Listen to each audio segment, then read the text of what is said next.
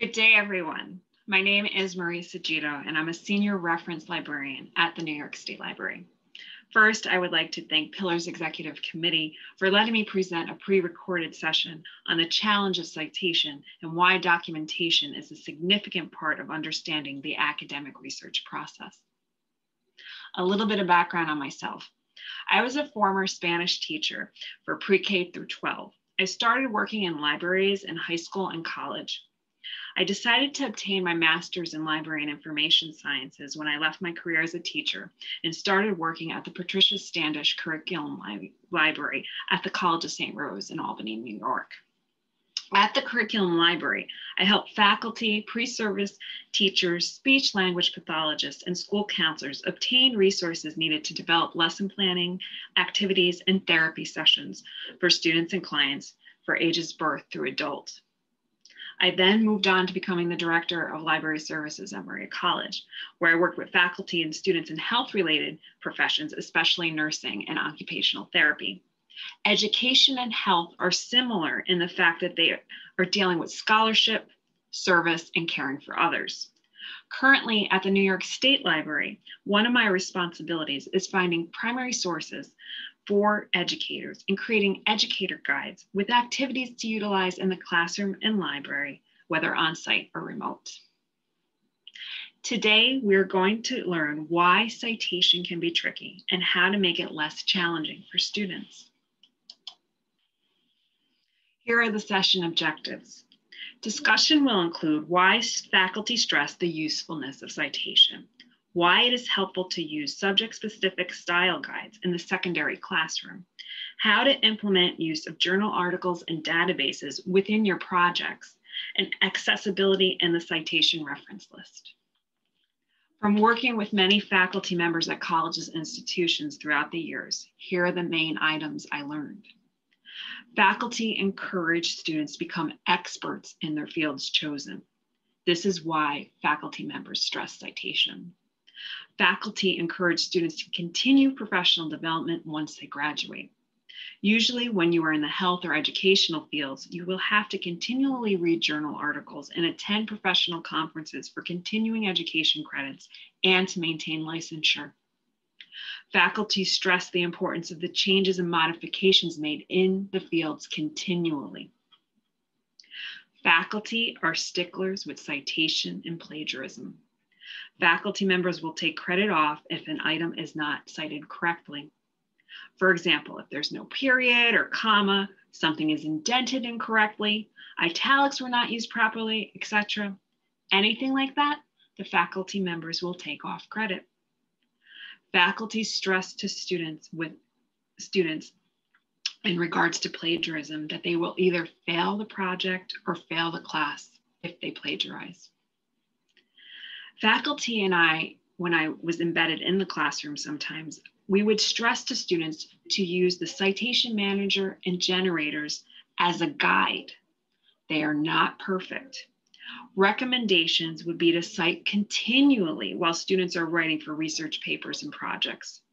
Many databases have incorporated citation managers and generators when accessing the journal article needed.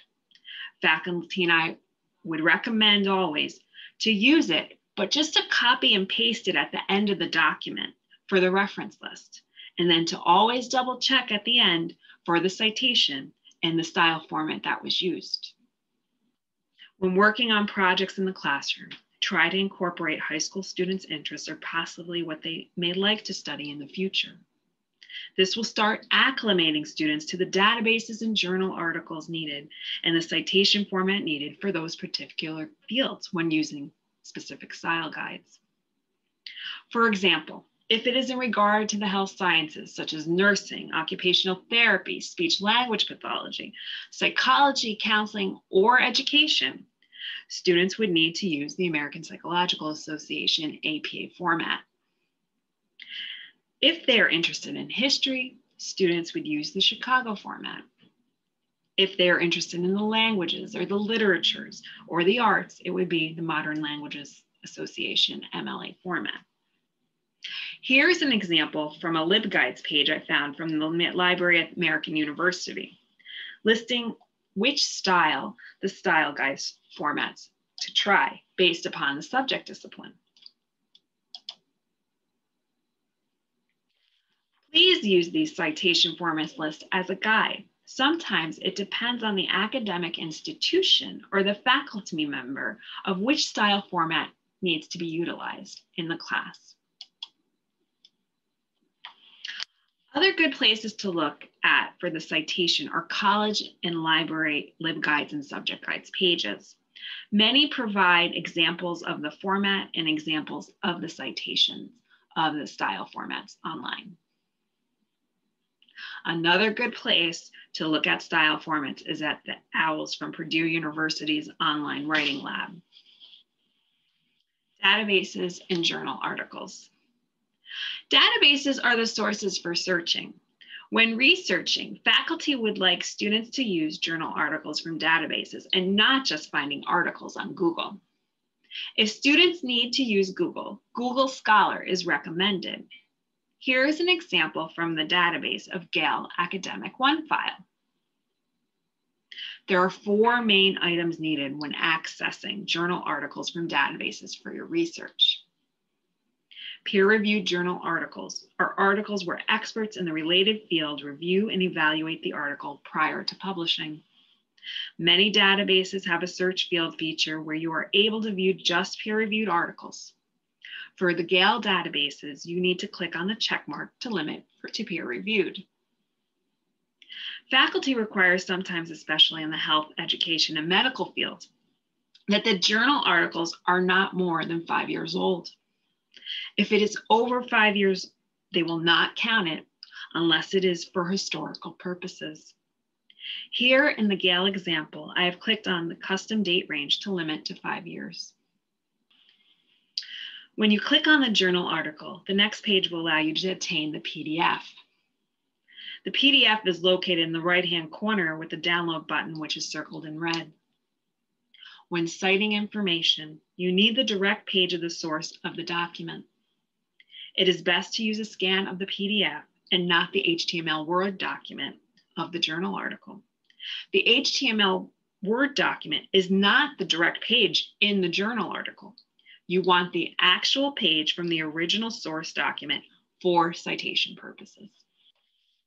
Reference lists at the end of the journal article are a good place to find other sources of research for your student, especially when needing more sources to review for projects or looking at dates of the article for more recent years of the past 5 years. The DOI. The DOI is a digital object identifier. This is used as a persistent permanent identifier to a journal article and will be needed when citing the resource. It allows you to click on the link and be directed to the source. In the next slide, we will see the persistent link directed from the original source of the Springer Open Access. Gale was the search tool to find the article, and Springer is the publisher. Here is an example of the EBSCOhost database. It is to find ebooks. Notice you can limit your search by years, full text, and download is available, and PDF is always recommended. Always when you cite a source, use the PDF if it is available. Now we will be discussing some ideas on how to start citing resources with some activities to utilize with your students. The use of picture books is a delightful and resourceful way to take bits of information and citing historical documentation based upon the text. Journal articles are another good source for students to start reading and using in projects in the high school. Establishing connections with local colleges and universities will generate enthusiasm for projects when students visit campuses and utilize the library resources. Use of picture books with lots of historical content and illustration is a helpful and useful way for learning how to cite materials. A great author and illustrator is Peter Seiss. His works are intriguing for high school students. They include much historical documentation with the use of illustrations in an advanced format. The illustrations highlight the text can be explored for research, and can be dissected for citation purposes.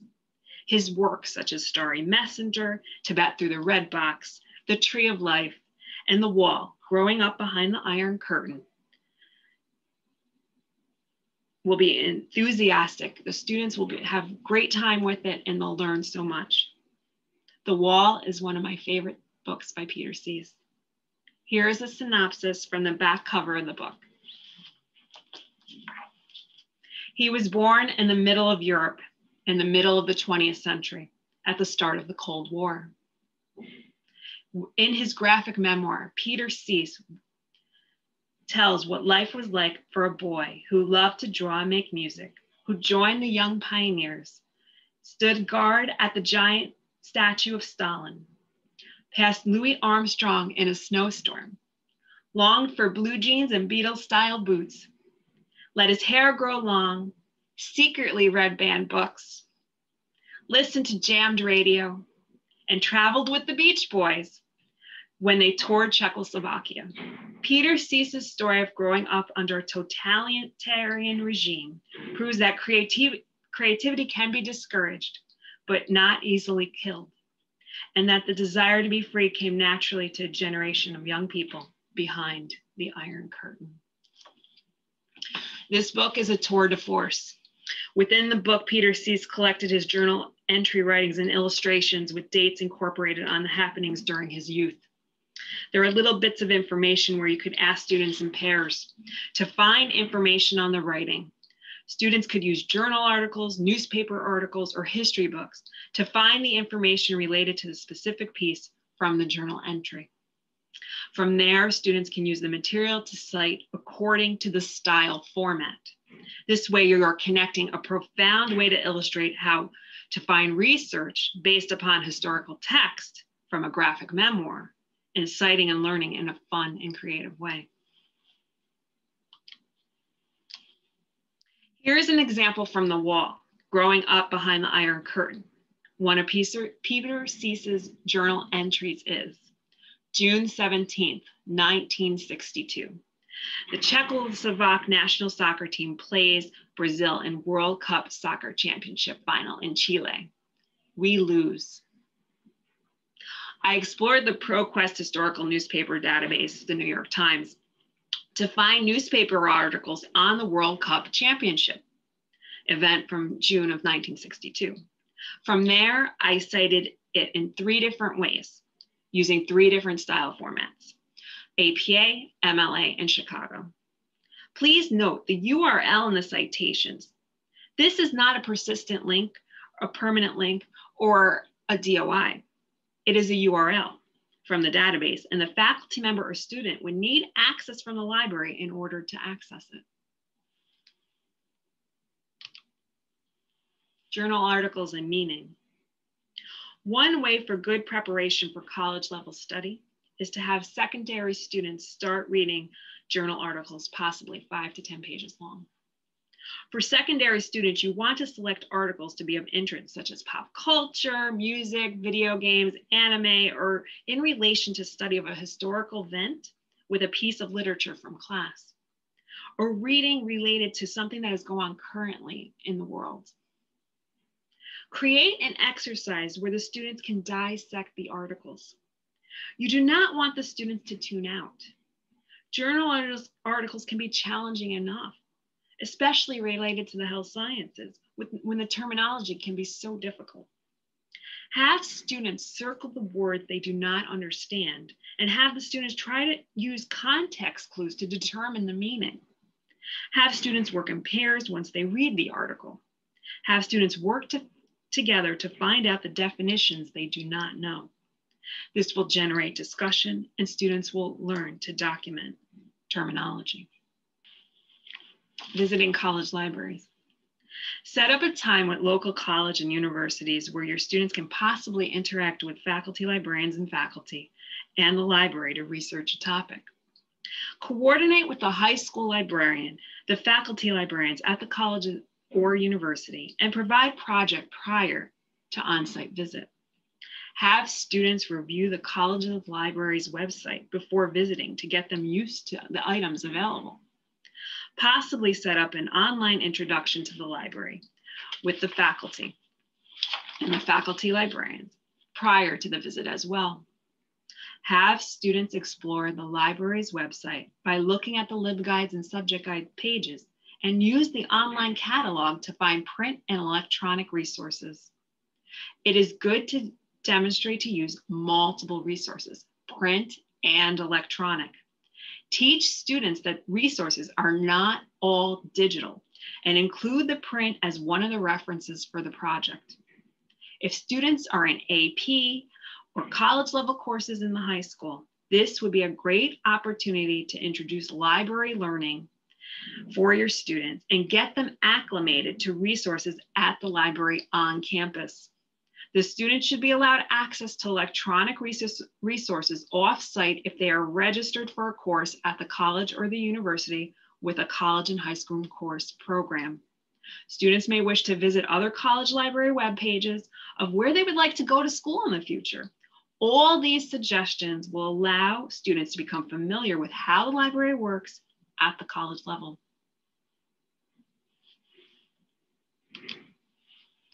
Citation, reference lists, and accessibility. Recently, I discussed with faculty librarians and faculty member colleagues about citation and the reference list and accessibility. One colleague said it best: there is no good answer to this question right now. What I learned is it is difficult and a challenge. Here are some of the recommendations from research and discussion I had with colleagues. Each style format has different criteria for accessibility. Look at the website for the style guide and its relation to accessibility. To use text that makes sense for a screen reader to be read alone. Use user-friendly fonts and hyperlink colors for accessibility. Add hyperlinks or URLs, permalinks, DOI, or PDF to the article, to the title in the reference list to make it accessible as descriptive text of the address. Recommendations from Web Content Accessibility Guidelines are provided. From the Journal of Teaching Disability Studies at CUNY, it presents guidelines for authors which are extremely helpful for the use of citation reference list. I found this to be the most helpful. Right now, I'm going to read a little bit regarding reference list from the Journal of Teaching Disability Studies. To make a reference list more accessible, suggestions provided by librarians with accessibility expertise include: hyperlink the title of the source in the reference list as well as providing the URL.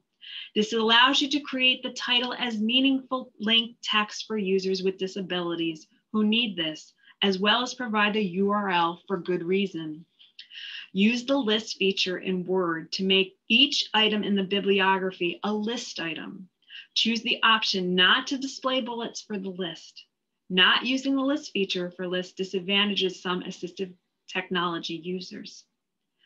Creation of some style features with some current assistive technology can be excessively difficult. Articles will be published online and copy editors will format bibliographies in order to meet best practices for accessibility, not necessarily citation style guidelines. I found that text at the end to be the most helpful. As for references, do your best. If you cannot find an answer on how to cite something, just try your best. This happened to me when implementing this presentation. I was trying to find out how just to cite a database itself in APA format, 7th edition. I couldn't find the answer. And it said that you do not, in the citation format for APA, you don't cite it, a database itself. You have to cite the journal article from the database. So I decided to place the name of the database and the date. I utilized the date of the database for research. As I stated before, just try your best. If you have questions, please email me. And thank you so much for me presenting today. My email below is marisa.gitto@nysed.gov. Thank you so much and have a wonderful day.